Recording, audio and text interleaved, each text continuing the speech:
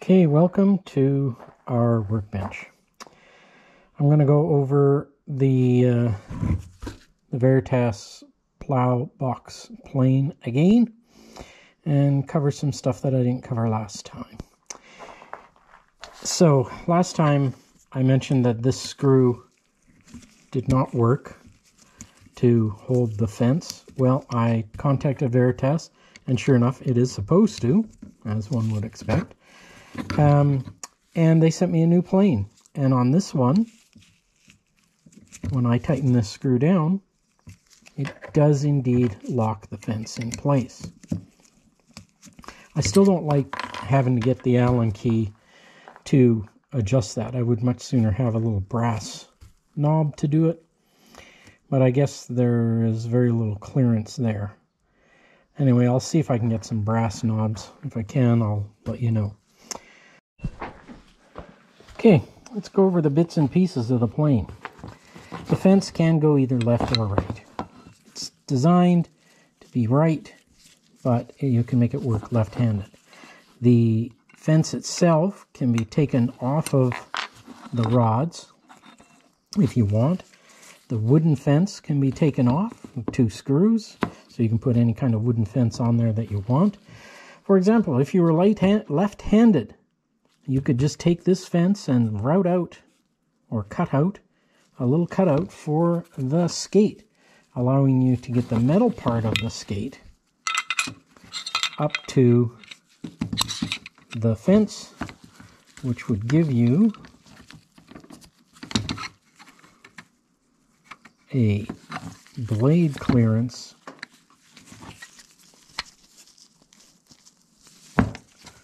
okay, right there. Gives you a blade clearance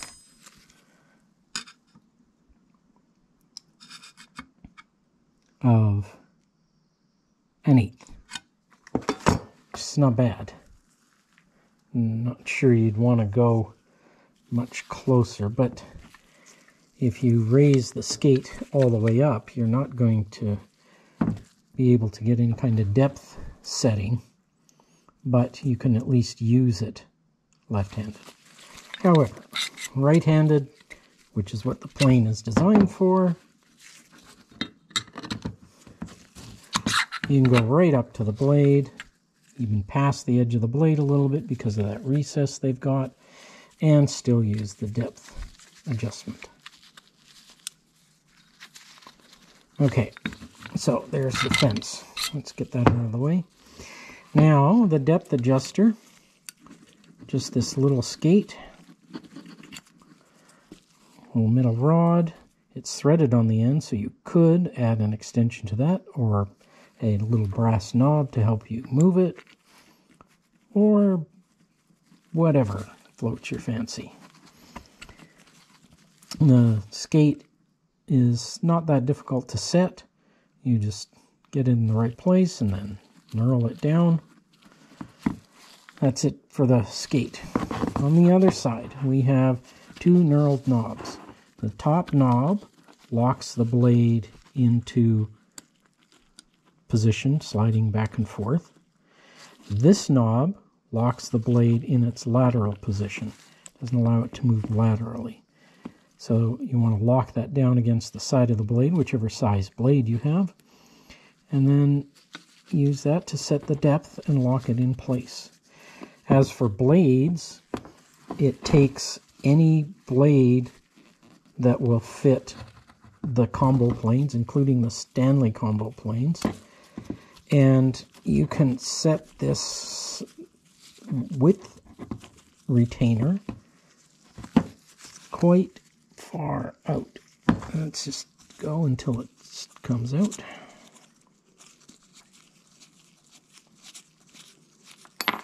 So with this length of screw, you can quite reasonably get a blade that is 3/4 of an inch wide, which is really wide for such a small plane. I don't think you'd want to try to push and control something much larger than that. The knob nut adjusts easily, although as you get in with the narrow blades, like the 1/4-inch blade that I'm using, this interferes with your finger grip, as does the shoe that holds the blade. The skate sits against the one edge of the blade, which really helps with guiding. And that's about all there is to the plane. It's an absolutely excellent, very handy plane to have.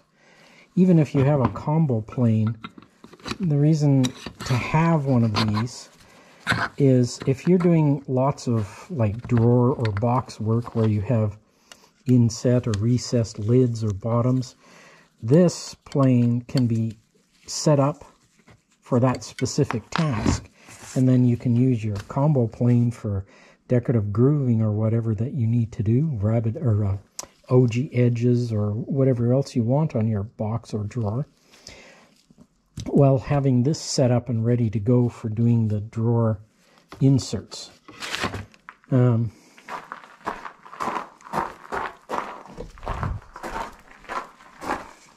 So you get your 1/4-inch bottom board, cut the hole, and you can see that fits absolutely brilliantly. It's firmly enough in there that it isn't going to fall out or pop out, and the width of the hole is absolutely, or groove is absolutely wonderfully consistent. So all in all, excellent little plane. Okay, so we're going to set this up to do a 1/4-inch groove on the long grain side edge of this board. So first thing we need to do is we need to set our depth stop to 1/4 inch. Pretty easy to do with this plane. There's 1/4 inch. There's our depth stop. Let's double check it. 1/4 inch.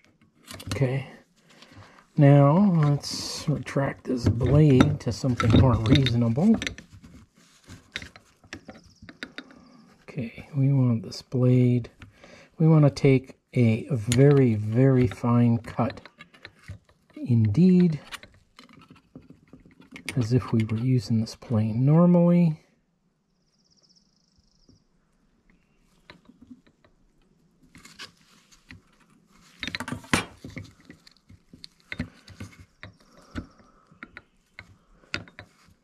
This is the one thing I find about all of these planes with drop-in blades, is that the setting the blade depth is always a little funky. That's probably too much. It's a good 1/2 mil. Let's knock that back a bit. Alrighty. That's a couple of thousandths.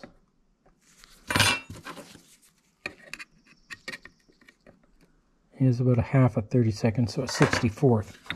Okay. Okay, so this board is 3/4 inch wide. We want to go down the center of that, which is 3/8. Our blade is 1/4 inch wide, so we want to go 1/8 either side. So the blade nearest the fence needs to be 1/2 inch, and the blade furthest from the fence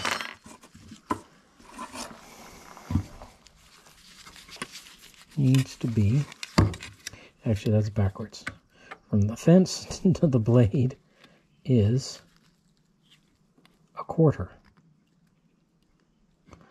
and from the blade to the outside of the fence is a 1/2 inch. Okay.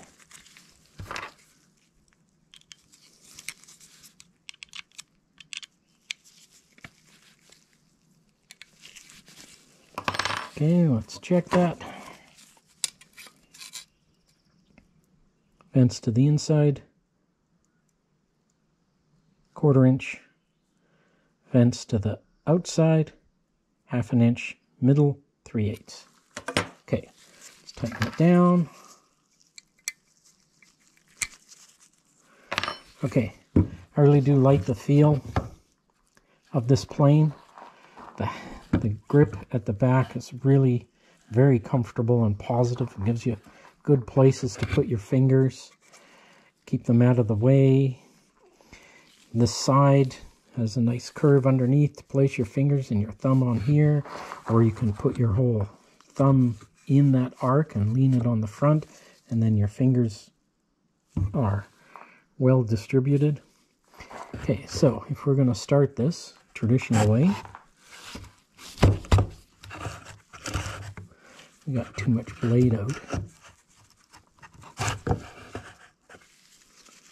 So right now we're taking a really very thick chip. We want considerably less than that.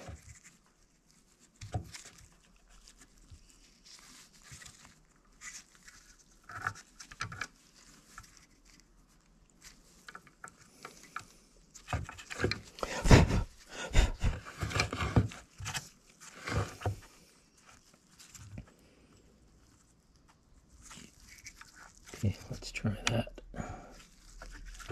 The setting of the blade is very positive. The whole edge here registers positively against the blade, so that's very comfortable.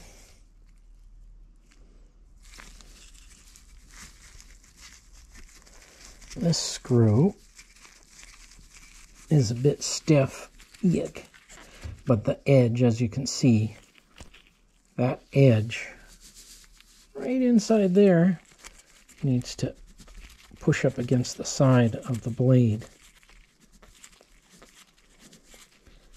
That registers the blade. Okay, now let's see where we're at. If you wanted to use this plane left-handed, there is absolutely nothing stopping you.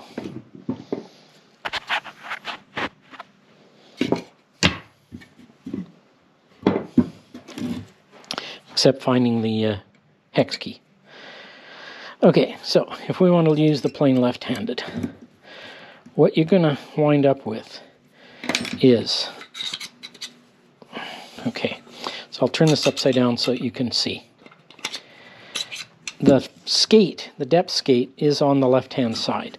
So as you bring it in, the skate, depending on what depth you've got it set at, will bump up against the fence. At the setting that I have it, 1/4 inch deep, it is just going to bump into the fence. But if I wiggle that fence down a little bit within the play of the screws, I can easily overcome that and set the fence at 1/4 inch left-handed. It's going to be a bit deeper than 1/4 inch.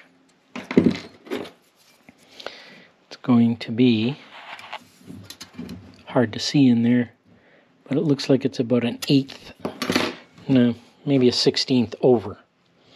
So now the plane is set left-handed, and I still have the use of the skate. If I wanted to make that skate run shallower, I could easily cut the groove in the fence deeper to accept the shape of the skate. Right now,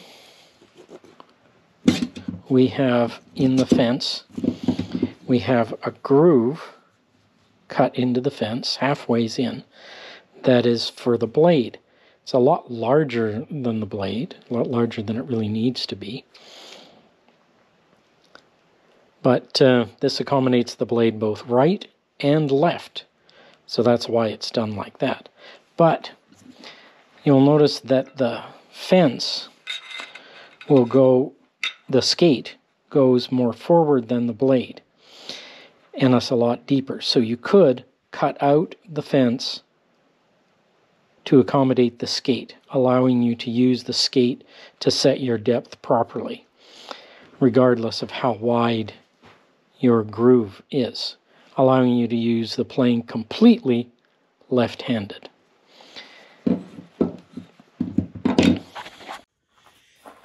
Okay, we got this thing all set up, ready to go. 1/4 inch deep, 1/4 inch wide, 1/4 inch away from the edge, 1/4 inch wide, and 1/4 inch deep. Okay, so traditionally you start at the end, taking little shavings and deepening your groove gradually. And this is in order to make sure that your plane gets a good start and sits in the groove well and creates a nice line. Now, I haven't marked this out beforehand, which you could certainly do, but with this plane you don't really need to. The fence registers very well, and the plane is very positive in your hand. So you don't even really need to do that, starting that way. You can, with this, you can start at the end and just start taking your shavings, and you're going to get a very good line with very little resistance. This is old Douglas fir. Bit of a trim board left over. So as you can see, we're getting really good shavings all the way through, full length shavings, and the line is perfect all the way along. There is no step, no little shelf, there is no tear out along the edge.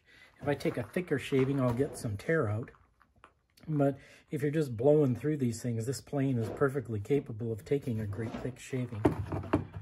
So there it is, cutting lines.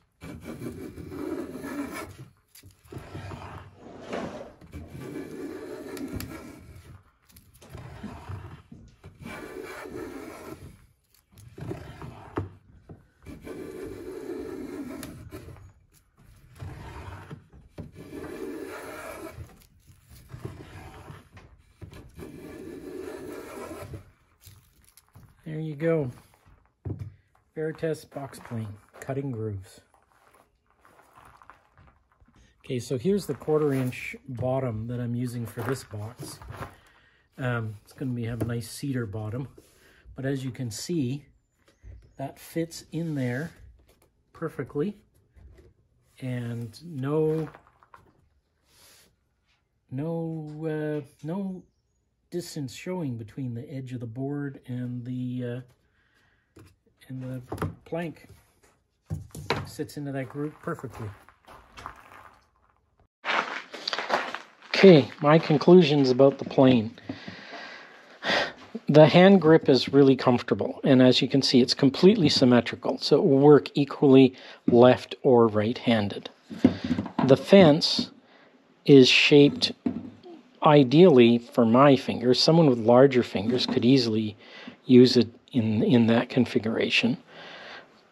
This shape is ideal for your thumb, and it gives you good stability control. You have to remember that when you're using a plane, that you're not trying to force it. You're just trying to control it. So you don't need a death grip on the plane. You just need to be able to direct the plane, keeping the fence firmly against the board. And with the hand grip, you want to put it in the palm of your hand so that as you go, you're pressing on the plane, but only with enough force to make it go, which is not very much force at all. I could easily do it with this plane, with that size of cut, with maybe even one finger. And let's try that. One finger keeping the fence, one finger pushing the plane. Yeah. So You can see how little force it requires, how well the design is articulated. The set screw for the depth holds the blade firmly in place. The lateral screw for the fence holds the blade firmly in place and doesn't allow it to skew. The depth stop holder is more than strong enough. Everything about this is just pretty much as good as it can get. The only complaint that I have is I would sooner have these as little knurled knobs that you could turn. There's not a lot of clearance in there, but if you had a narrow knurled knob, you could use these set screws with your thumb instead of having to find the Allen key, which I am constantly losing on my bench, even though I tell myself I will put it in a specific spot. All in all, I really like this plane. I think that Veritas has yet again delivered another excellent tool. Thanks for watching, and remember, hit that like and subscribe button.